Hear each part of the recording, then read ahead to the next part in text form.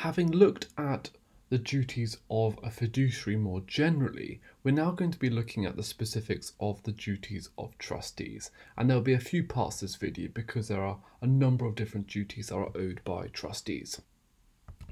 The duties of trustees are more wide-reaching and onerous than fiduciary duties. So, as well as having a fiduciary duty, the trustees may also owe some other non-fiduciary duties. In other words, although there are some fiduciary obligations that the trustees will owe, which will give rise to a fiduciary breach if breached, there are some other duties of the trustees that are more wide-reaching, but will not amount to a fiduciary breach if breached, but just a mere breach of their duty. And this video really considers some of the most significant general duties which arise in relation to the operation of a trust. And Hudson says in his Equity and Trust book that there is no statutory list of the duties of a trustee. Hudson identifies a total of 12 duties, but other commentators may take a different view. So it is a remarkable feature of the law of trusts that there is no central statement of the duties owed by trustees in either a statute or in a single case.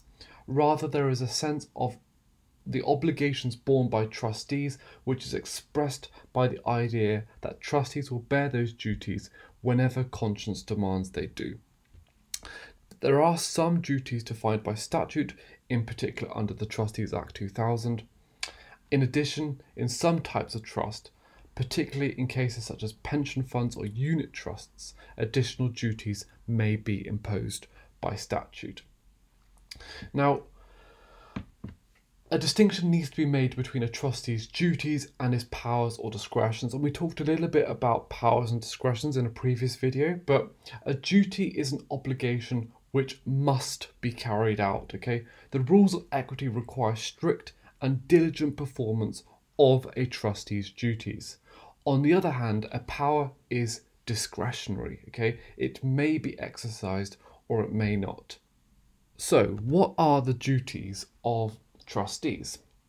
And for the purposes of this video and the following videos, this is the list that I'm going to use, although there may be slight variations between different people and different commentators. So we got the duty to act in good conscience, to familiarise themselves with and observe the trust instrument, to exercise their discretion and consider their powers, to take care when dealing with the trust property, to take professional advice when required, to avoid conflict of interests, to avoid dealing with trust property on their own account, to act without remuneration except as allowed by the trust instrument, to act impartially as between beneficiaries, to act unanimously and jointly, to consider relevant matters and disregard irrelevant matters when making decisions, and to provide information and an account to beneficiaries.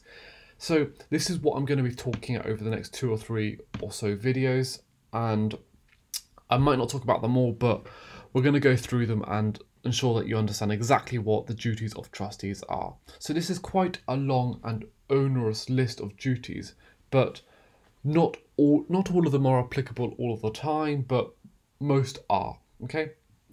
So let's go through a few of them now. So the first one we're going to look at is the duty to familiarise themselves with the trust instrument.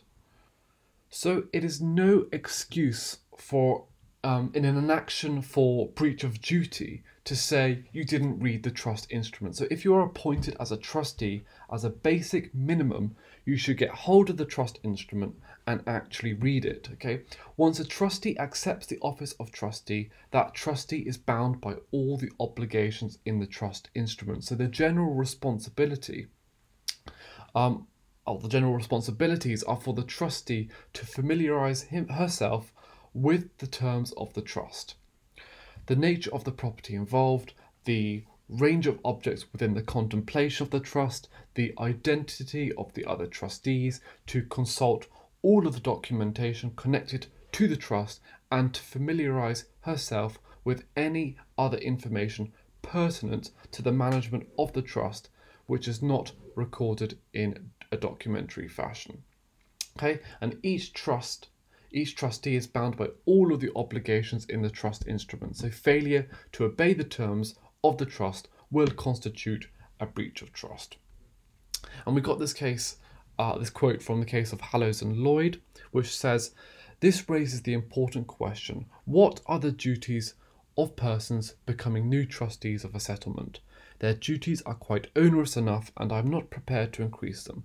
I think that when persons are asked to become new trustees, they are bound to inquire of what the property consists that is proposed to be handed over to them, and what are the trusts. They also ought to look into the trust documents and papers to ascertain what notices appear among them of encumbrances and other matters affecting the trust."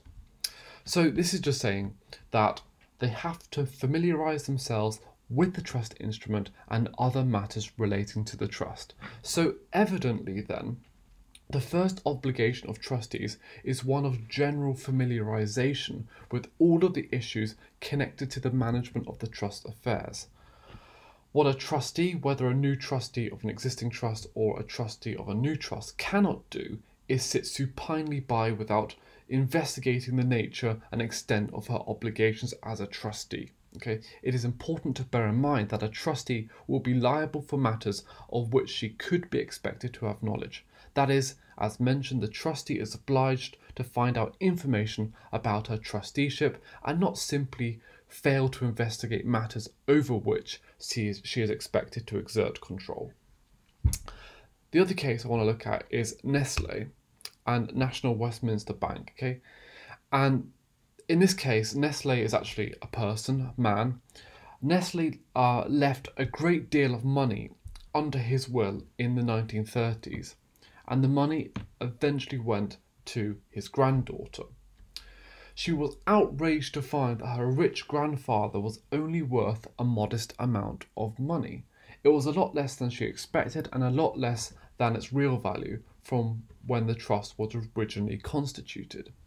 One of the reasons the trust fund had done so badly was because the bank did not use the full scope of its investment powers. It had left the money in safe trustee stock when in fact the trust instrument had given them the power to invest in potentially more profitable investments. And this is what Dillon had to say in this case. "It was the duty of the bank to acquaint itself with the scope of its powers under the will. It is understandable that the bank had doubts on a mere perusal of clause 13 as to its powers to invest in ordinary shares.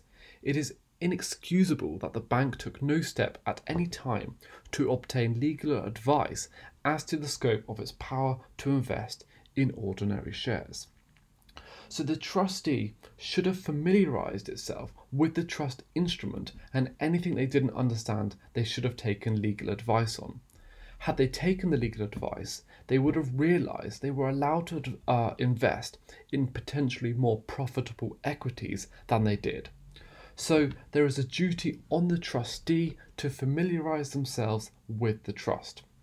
More specifically in this case, there was a duty on the trustee to familiarise themselves with the scope of the investments made by the trust. So although the granddaughter didn't win in the case in the end, it wasn't for this particular reason. The trustee is obliged to familiarise themselves with the trust instrument. And each trustee is bound by all of the obligations in the trust instrument too. So failure to obey the terms of the trust will constitute a breach of the trust. In general terms, a trustee does not have powers which are more extensive than those set out in the trust instrument.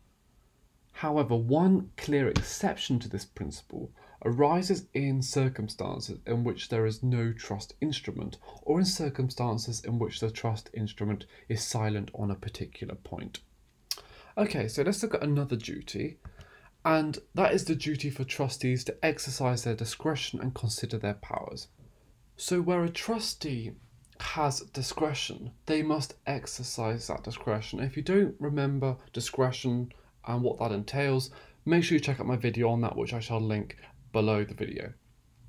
So a failure to carry out an action required by the trust or the performance of an unauthorised action will constitute a breach of trust. So a failure to exercise their discretion will constitute a breach of their duty. Now in McPhail and Dalton, it was said that if the trustee fails to exercise their discretion, the court can compel them to exercise the trust. Now, in this case, someone left money on trust for the benefit of the staff of a company and their dependents. The trust deed gave the trustees a discretion in the distribution of the trust property. So if the trust is to be divided between some people in a manner which the trustees can decide is in their discretion, then they have to exercise that discretion, and the court will make them do so if they don't. And we've also got the case of Re Locker's Settlements Trust from 1978, and in this case there was a discretion too. Money was settled on trust with the income to be distributed annually to such beneficiaries as the trustee should determine. On the instructions of the settler, the person who created the trust, the trustees retained the income for 3 years. In other words, the trustees of a discretionary trust did not make any distribution for a number of years based upon the expressed wishes of the settler. This can put trustees in a difficult position because once the trust is created, the settler has no power and drops out the picture completely. The trustees owe no duty to the settler and really should disregard what they say. However, where the person is the provider of all the trust income, the trustees may understandably think it is the settler's money really, and so may feel obliged to give effect to his wishes, but this is not the way it works. So in this case, when the trustees obeyed the wishes of the settler instead of the trust document, they were actually in breach of trust. And this is what Golding said in the case. A court of equity, where trustees have failed to discharge their duty of prompt discretionary distribution of income, is concerned to make them, as owners of the trust assets at law, dispose of them in accordance with the requirements of conscience, that is, to give benefits to the SDK trust in accordance with the confidence that the settler reposed in them, the trustees. So this is really just a long-winded way of saying that the court will follow the instrument and enforce the trust instrument and not the will of the settler, and the trustees must do the same thing. Okay? In the case of mere powers, where there is no obligation to exercise the power, the trustees are still obliged to consider whether to exercise the power. So even though there is no obligation to exercise its powers, the trustees must consider whether or not to exercise those powers. And as McGarry says in Re Hay Settlement, a mere power is very different. Normally the trustees is not bound to exercise it, and the court will not compel him to do so. That, however, does not mean that he can simply fold his hands and ignore it, for normally he must from time to time consider whether or not to exercise the power, and the court may direct him to do this. So the court cannot make them exercise a power, but they can make the trustees think about it. So a beneficiary of a power could get a court order to ensure the trustees consider the exercise of a power, but really that's as far as it goes. The court cannot and will not make them exercise a mere power. And finally, to wrap up this video, we're going to talk about Turner and Turner, which is also concerned with the exercise of discretions and powers. And in this case, a farmer transferred his property to a trust for the benefit of his wife and children. He appointed his father and other family members, none of whom had any knowledge or experience of trusts, as trustees. He later instructed the trustees to make appointments of the property. As the trustees had not considered the powers and whether they should be exercised, but had simply followed the instructions of the settler, the appointments were held to be a nullity. So, in this case, trustees of a discretionary trust simply followed the directions of the settler without appreciating that they had a discretion and therefore didn't actually exercise that discretion. Consequently, their actions were held to be a nullity, and they were therefore required to exercise their discretionary power and in a manner appropriate to fiduciaries. So this is another case where the trustees listen to the settler and not the trust instrument. You have to listen to the trust instrument if you are a trustee.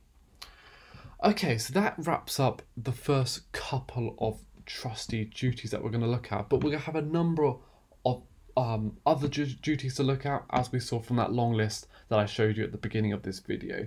So make sure you check back in for part 2, part 3, possibly part 4, I'm not too sure yet. And if you have any questions about this video, then make sure you leave a comment below and I'll get straight back to you. If you enjoyed the video, give it a like and subscribe to my channel, and I shall see you next time. Thank you very much for watching.